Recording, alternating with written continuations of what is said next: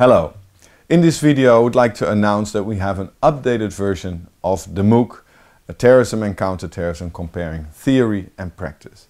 In the last couple of years, and we're running this MOOC now for over 3 years, more than 100,000 people have enrolled in this course. Not everyone finished, but still a lot of people participating in this course. So thank you very much for that. We also mentioned right from the beginning that terrorism and counterterrorism are very dynamic phenomena. And that means that we had to update the MOOC, and we regularly do, but now we really had to have a major update.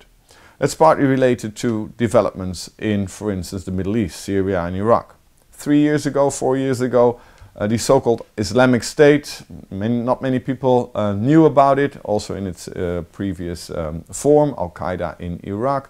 But today it's making headlines almost every week. Also, unfortunately, killing a lot of people. And also the phenomenon of foreign fighters is bigger than ever. So we decided to update the MOOC and add a specific chapter on foreign fighters. We also updated several elements that consist of that discuss data. So how many people have been killed by terrorism, etc.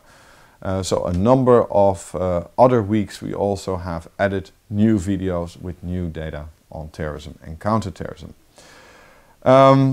We hope that you will have a look at this updated version. Also, if you have already finished the MOOC, especially the chapter on foreign fighters, I'm very happy if you would have a look at that. And we appreciate all of you contributing to the discussion fora. It helps us a lot to get a better insight in how you look at these phenomena.